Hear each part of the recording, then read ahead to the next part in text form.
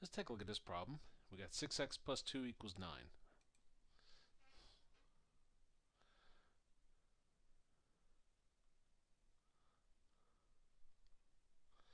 Okay, let's go through our 4 steps. First step is get rid of parentheses. Well, don't have any. Second step is to get rid of fractions. Don't have any.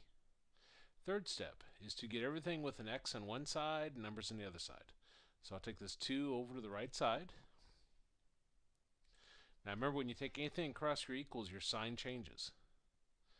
So we're going to have 6x equals 9 minus 2. So the positive 2 becomes a negative 2.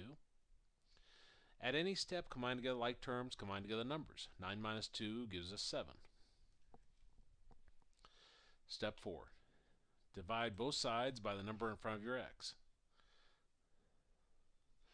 Well, the number in front of our x is a 6. So I'm going to divide both sides by 6.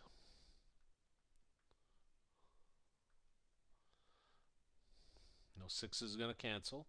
So we got x is equal to 7/6. And that's our answer.